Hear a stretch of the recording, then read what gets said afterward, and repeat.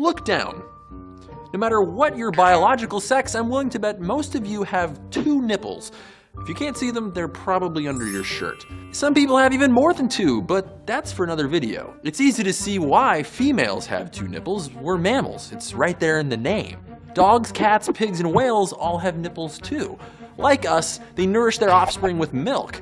Male nipples? Perfect harmony. Not much going on there. If they're not an evolutionary advantage, why hasn't natural selection erased them? Well, because my nipples are cheap and they're not hurting anything. In the eyes of evolution, male nipples don't have much cost, just a little more tissue.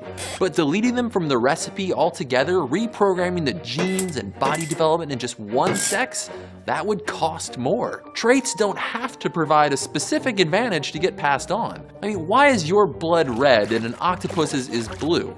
It's not because one color is better, it's just a side effect of nature selecting different chemistry for different creatures. And sometimes traits can end up being used for a function different from what nature originally selected. Not every trait is an adaptation, and they don't all have a point.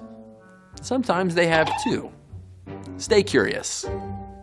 This video is part of our 12 Days of Evolution series. Check out more by exploring Darwin's beard, find the links down in the description, or you can click that thing that just popped up on screen.